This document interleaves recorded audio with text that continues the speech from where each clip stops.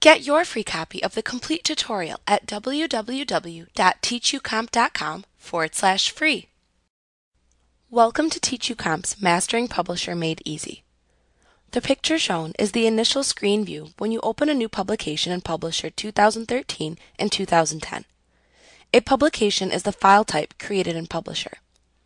Within a publication, you create and modify text and graphic objects within the pages that constitute the publication. When you close a publication, Publisher will prompt you to save unsaved changes in any open publications that you were working on before closing. In the following lessons within this chapter, you will examine the elements of the Publisher environment. New users should first familiarize themselves with the tools and elements within the program's environment before attempting to create a publication. When you initially start the Publisher application, you will be presented with a listing of available publication templates. We will explore using these templates in more detail in the next chapter. For now, simply select the standard blank 8.5 by 11 choice from the listing shown so that you can inspect the working environment of the program. After creating a publication, you will see the main workspace of the Publisher environment. This is where you spend the majority of your time designing publications. In the Publisher environment, the publication pages appear within the application frame. The application frame consists of the title bar, the ribbon, the status bar, and the publication pages themselves. The first object to examine is the ribbon at the top of the application window. This tool is where you can find all of the tabs, groups, and commands within the program. For upgrading users of Publisher, note that the ribbon replaces and combines the older menu bar and various toolbars from Publisher 2007. You will also find that the Microsoft Office button has been replaced by the new File tab. Clicking this tab allows you access to the Backstage view, shared by the Office 2013 and 2010 products.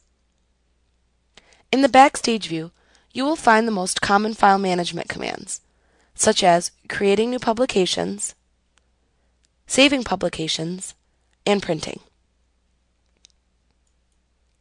Above the ribbon is the Quick Access toolbar. You can add buttons to this toolbar for commands that you use frequently and wish to always have available. Notice that several important buttons are already set here: Save, Undo, and Redo. You can also move buttons that you have added to this toolbar as well. At the top of the window, you will see the name of the current publication you have open. This appears to the right of the Quick Access toolbar in an area known as the title bar.